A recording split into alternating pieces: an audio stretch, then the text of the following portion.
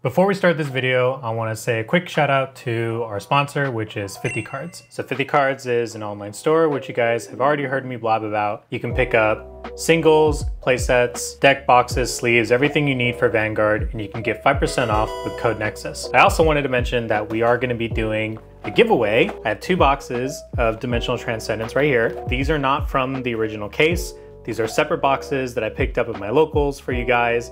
So I'm gonna be going into more detail about that at the end of the video, so be sure to check that out. And with that, let's just go ahead and get right into the unboxing video. How's it going, everybody? Today, we're opening up a box of DZ-BT03 Dimensional Transcendence. So this set, obviously featuring the return of Yugioh to standard. And we got some other new fun units that are all kind of part of the glitter or cray lore. But the most important thing about this set is the Shojodoji support. Shojodoji is going to be getting some crazy upgrades this set. Deck's going to be tier 1. And we also got some support for other units. You can see that Yugioh makes a comeback as well. And we got some other fun looking new people. And then Archite got a new upgrade as well. So we got some fun stuff come out in this set. I think people are really looking forward to mostly the Yugioh and the Shojodoji stuff, but obviously this is kind of prefacing the hype for set 4, so be on the lookout for that. But for now, we're just gonna go ahead and crack open one of these boxes. So let's just jump right into it. All right, jumping right into the unboxing here. Give you a good look at what the box is looking like. Got the contents here. So we do have some secret rares in this set as well. So I'm actually looking forward to that. We have some extra and extra parallels. So we got some Bang Dream triggers in this set as well. Silver rares and frame rares are still here along with double frame rares. Unfortunately, I'm honestly just frame rares' biggest hater. I'm not a big fan of them. Sometimes they're okay, but I just miss SPs. We just need to bring back like genuine good SPs. But with that out of the way, we're just gonna go ahead, crack open this box, see what we pull. Pop that open, Wishy Navi, and other Bang Dream stuff. No box toppers, unfortunately. That's honestly kind of a big L in my opinion, but especially because the sneak peek set had a really good promo for Orphist. That would have been really cool to have in this set, Bushiroad, but no promo, I guess. We're just going to move this to the side, and we'll start opening these up. Some Dragon thing, Stealth thing, Dark States. This looks like generic support. Starter for the new ride line. Got our first dimensional robo, which is Die Dragon. Pretty cool. It's like the back view of Die Dragon, I guess. It's kind of weird. Diffractal Dragon, actually pretty decent for a double R, not gonna lie. If any cards put in the order zone, this gets boosts. It's not terrible, but yeah, put that off to the side for now. Opening this one up, woo. It's the ride line for the new Stoicheia deck, which is basically like bugs. Another D-Robo, a generic Brankgate card, the grade 1 for the new Undercover deck. This is a new type of order card for the Stoicheia deck. It's kind of trying to be like a control deck, but not really. It's just minusing power and making your opponent's Vanguard lose drive checks. So it's kind of control, but at the end of the day, it's not like you're disrupting their board in any way. This seems pretty good, like for what it does in terms of for the Coda Blaze deck. It lets you look at 3 cards. You can choose a card, call it to rear, and if it's a grade 2 or less, you can put it into your hand. So it's still, you know, good for board building for Counterblast 1. It's not bad. And this is a generic double R. Well, not generic because it's actually for Maelstrom. Cool, we got Maelstrom support with 5k power and 5k shield. And also when it's discarded, you can call it back. So it's not terrible. All right, getting some decent support for the Maelstrom players out there, all 3 of them. Generic card. This is for the new Dark States ride line. Generic cards, Shojodoji card, generic card. Another double R, getting through the double R's pretty quick. Oh yeah, Silhouette's got new support. So we, more Silhouette stuff. Ooh, we got our Undercover triple R. So this is really, really good card for the Undercover deck, obviously, but really good for any Shadow Paladin deck. So Phantom Blaster Dragon, Luard, they benefit both. Because what it does is you can look at top 5, look for a Shadow Paladin unit, and you put it into your hand, an Undercover or Shadow Paladin unit. Then when it attacks a grade 3 or greater unit, if you have Vanguard Undercover or Shadow Paladin in its clan, you can Soul Blast 1, and it gets 10k. So it's still really good for building up resources. We have Shadow Paladin PGs, which is cool. So you can run the Shadow Paladin PG in the Undercover deck just to add PGs to your hand. So this is pretty much a staple for any of those decks. So cool, that's like a pretty sought after triple R for this deck, honestly. We got Goyusha is back, the Undercover Ride Line cards, generic card, monster card for Archite, armed card, and a really good triple R for Stoicheia. When this is placed on rear from hand during the battle phase, E-Blast 3, you can choose an order card without Regalia's piece from your drop, put it in your hand. Then you can choose a grade 1 or less card from your drop, call to rear, or you can choose, put it in your, card from drop to rear. So that's really good for like Leanorn. And then it has, during your turn, if you have 4 more units, it gets 2k, so it's just a 10k booster. So it's a really good card for Leanorn in general. Definitely another sought after generic card. So if you're planning on building any Stoicheia deck, I think you should just have a playset of this, just in case. On to the, this pack is tough. That was a tough pack for no reason. Generic. This has to do with the ride line, I believe so. Yes, it does with the new ride line. That looks like a generic card. Oh, look at that artwork. That's so cool for the starter. That's really cool. Whoa, La Poco.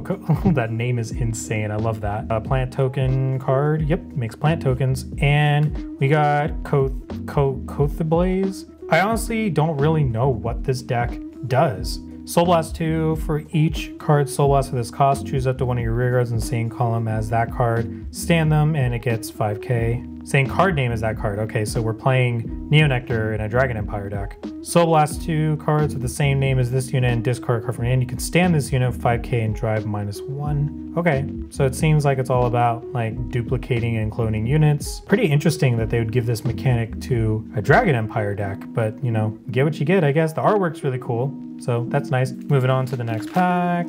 Oh, look at this dude. Shaky Peanut. This guy looks like fun. With this card as a card from your deck, put this in your soul. Damn, that kind of sucks that we got an awesome artwork, but the card sucks. Another D-Robo, a generic Keter card. This looks like a generic Brandgate card, and Bang Dream is back. So this is a music order. When this is placed on rear, reveal the top card of your deck, put in your hand. The revealed card is a trigger unit. Choose one of your Morphonica Vanguards and it gets 5k. All right, so that took a rare or a common slot, which is nice. So we got a rare and another rare. Kodablaze support. So I at least do like the fact that the Bang Dream cards aren't taking slots for valuable cards, just because obviously this is more so for like, these are just kind of thrown into this set. So I am glad that they are at least taking, common slots. And then let's see what we get in our next one. This looks like a Kodablaze support card. Yep, I remember seeing pictures of this card. What does this do again? When this attacks, you soul charge 2, and you put all the trigger units soul charge to the bottom of your deck in any order. If it gets 5k at the end of the battle for each card put in the bottom. Oh, wait, that's insane. This card is really, really good. You kidding me? Wait, this would be really good in Chronojet, just because like you just fill your soul and you're also deck thinning. That's kind of awesome. This is also a Kodablaze support card, generic Dart States card, generic Dragon Empire card. This is a generic card. Why does this get 15k? If you have 3 more set orders in Dragon Empire. Interesting. What is this? Choose a card with Supreme Bait from your drop and it gets this unit can be played from drop.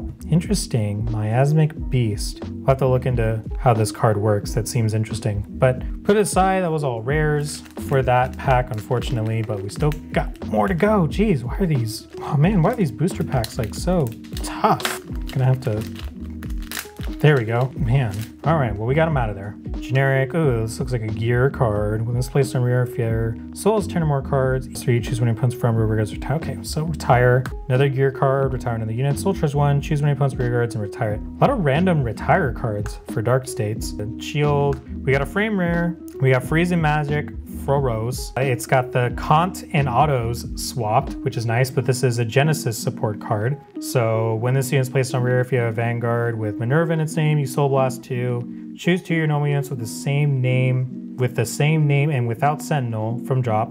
Put 1 in your hand, return the rest to your deck and shuffle. So, okay, so it's to put Genesis cards in your hand for Minerva's discard cost, and this is also a Genesis unit, so you can discard it for the cost. And we got trigger reprints. Yes, oh, this is awesome. I'm so glad we're getting more of these. So we got more triggers being reprinted in this set, so definitely really good to invest in this set just so you can get more triggers. And this is just a Blitz order card. really glad that Bushiroad's doing this, just because it's always good to have more of these effect triggers in circulation. So hopefully it'll drive down the price of these. But let's see how many of these we get. I'm gonna put this to the side just so we can get an understanding of how often we're gonna be getting those. Put the frame rare to the side as well. Moving on, this looks like a generic card. Oh, this is really good in Undercover. Oh, it has Undercover in its name. Yeah, obviously. The end of all this boosted. E-Blast 2, return this to hand. It's not bad. When it's placed on guard circle, you can put a card Undercover in its name to the bottom of your deck, and this gets 5k. 5k shield until the end of the battle. Okay, so you can recycle Undercover cards from your drop, put them into your deck, which is nice, and then, you know, you get more shield, and obviously you get more cards in your hand after this thing boosts. So I can see this good, and this is pretty versatile in general. I kind of like this. That's a generic rank A card, generic card we've seen before, generic card we've seen before. That's a dinosaur. What does this do? When it's placed on rare, if you played an order this turn, you can soul charge too. I could see that being pretty good down the line, depending on what other future Dragon Empire set order decks we get. And a generic Keter card, when it's placed, all your front row get 5k. When your Vanguard is placed, your front row gets 5k. If it was 10k, that'd be crazy, but you know, you can't go too hard with the power creep. All right, it's a generic card that gets shield, Shojodoji card, generic card, ride line card. Oh, we got an SR for, this card's good.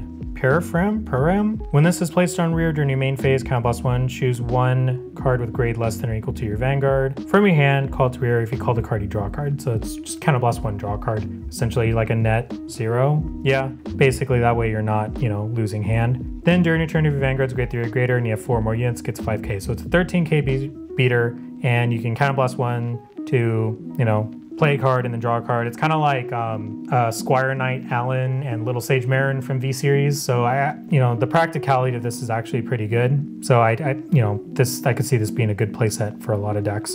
And anything else? Nope, just 2 rares. Oh, that's cool. This took the slot of a common.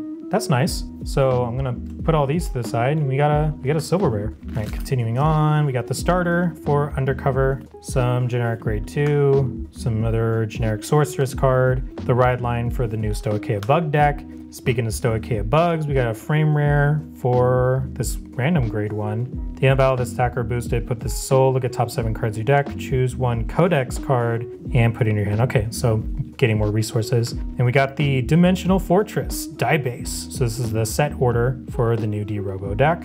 And well, we got the rare of the frame rare, guys. Whoa. So I guess we'll technically put the frame rare to the side. Man, I miss holos, like just regular non-framed holos. Those were so cool. Why are these so hard to open? All right, get that out of the way. Generic card, starter. And okay, cool, we got another trigger. So we got another Proby draw. So 2 triggers in a box is not bad. And we got the double R for Phobos. So that is nice. I'm gonna put that trigger to the side.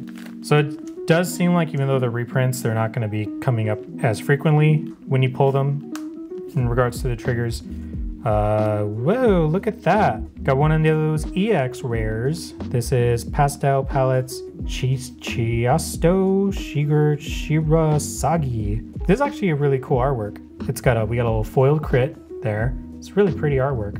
So I know people are going to be going full out trying to get copies of these cards, or like making, you know, like get the full 16 triggers if they can. Be on the lookout for that. And it comes in a common rarity too. So that's nice that it's taken that slot. And you put these rares to the side and we'll keep it going. We got 3 packs left. And let's see, generic,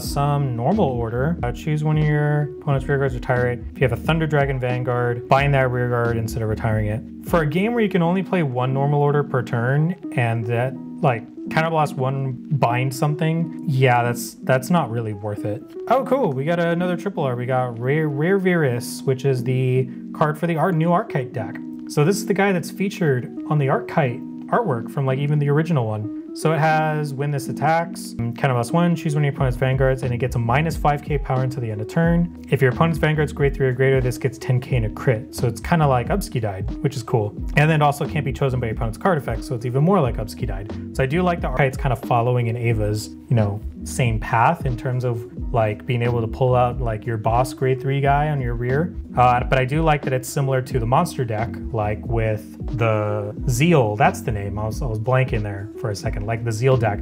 I do like that we're picking up the monster aesthetic and reducing your opponent's Vanguard power. So this is going to be a fun deck to play for sure. And then moving on, see what else we got going on here. This is a ride line card, generic grade 1, generic. We got the order card for the Stoichea deck, and this is the new order card for the Sacrifice Glass deck. There's a lot of text on this card. Manifestation of the Great Skyline Grand Dogma. If your Vanguard was not placed during the ride phase this turn, you can activate Persona Ride, choose any number of cards other than heals and over triggers with different grades when you drop, and return them to your deck and shuffle it. So you can just recycle crits. That's pretty cool. This also seems like a fun little gimmicky deck. And another double R. Eternal Musician Musi. When your grade 3 or greater Vanguard Sacrifice Glass attacks, choose one of your opponent's rear guards and retire it. When your grade 3 or greater Vanguard with Grand Dogma in its aim attacks, this gets 10k? Whoa, that's pretty cool. 20k beater. That's not including the Persona Ride. That's awesome. Wait, and then this activates Persona Ride for you. So you just get that consistently? This seems like such a cool deck, and look at that artwork too. This is so cool. Wow, Dark States gets all the fun stuff. All right, last pack. Got a Shojodoji card. I did see something shiny back there. Generic stuff, generic stuff, generic stuff. Monster thing. There he is. Sacrifice Glass. So that's the new guy we've been reading all these cool cards about. At the beginning of your main phase, when your opponent's unit was retired on rear or guard, you can energy charge 1. And that's not once per turn either. You just do that every time you retire something. That's pretty cool. At the end of all this attacked Vanguard E-Blast 4, search your deck for Grand Dogma, write it as stand. It gets 15k power, drive -2. And if you search your deck, you shuffle the deck. If you wrote a card, your opponent may draw a card. Oh, that is interesting. Giving your opponent the option to draw? Why did they add that? That's weird. Oh, it's because... No, wait, I'm getting it confused. I actually don't know why they're doing that. Maybe it's just because you're retiring things and then it's kind of that way your opponent doesn't neg too much. I don't know. The last part seems a little unnecessary. Letting your opponent draw a card, but whatever. Sure, give your opponent an extra draw for playing the game. But this deck seems cool. We'll see if anyone wants to build it or not. But that's it for the full box. I'm just gonna go ahead and kind of organize everything real quick so you can see our pulls. All right, so we got some pretty decent double Rs. I think the main highlight here is obviously gonna be probably the Sacrifice Glass card. There's not really much else here that I feel like I'm super excited about, but you know, to each their own. Frame rares, we got some generic stuff. This is just a rare, but to have another frame rare of a double R is actually pretty cool for, you know, Genesis players. Move those over there. Triple Rs, we got Glass, Raverous, Cothablaze. We got a really good grade 1 for Stoichea and a really, really good grade 2 for any Undercover or Shadow Paladin deck. And then for our SR, move these down for a sec, we got Pararam, which is a really, really good card for Keter in general. A really good generic, kind of similar to the grade 1 here. And then lastly, we got some triggers. So we got 2 in this box. So we got a crit and a draw. And then we got some Bang Dream cards. So I got I got a Morphonica order card, and then we got a crit. We got Pastel Palettes. I don't know what the ratios are when it comes to Morphonica and the foiled triggers, but they came out pretty nice. So I will we'll have to check and see as we start digging through some more boxes and doing some more research of how often these pop up. But that's pretty much it for my box opening. Thank you guys for watching, and be sure to stay tuned. We got some more content coming up, upgrading some decks after set 3, so be on the lookout for that. But besides that, my name is Richard, and I'll see you on the next one. Bye. All right. This is the part you guys were all waiting for. So I have 2 boxes of Dimensional Transcendence. These are separate boxes that I purchased at my locals that I want to give back to you guys. So this also wouldn't have been possible if you guys weren't, you know, able to support me and the channel and support 50 cards. So if you guys are wanting to help support us or be able to, you know, help us do more giveaways like this, be sure to check out 50 cards, use code Nexus to get that discount. It supports the channel in a really huge way and allows us to be able to do a lot of fun stuff like this.